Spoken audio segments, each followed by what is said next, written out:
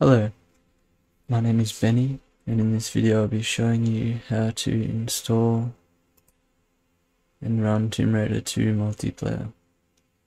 So the first step, you need to have an original version of Tomb Raider 2, either a Steam copy or if it is modified, make a backup file of your modified version of Tomb Raider 2 and then uninstall and reinstall Tomb Raider 2.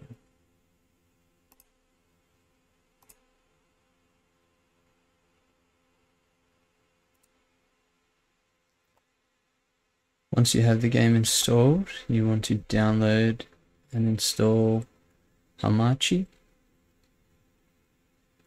and you want to set up a network. So you need to click create new network, and call it whatever you like. I'm going to call it Tomb2 test. Set a pass. You can create one on the website, the network, and that will show up down here. If we want to join a network, we click the option join, type in the network ID, password, join. The next step, you want to download the Tomb Raider 2 client. Once you've done that, and that's this here, you'll have two folders, one client, one server.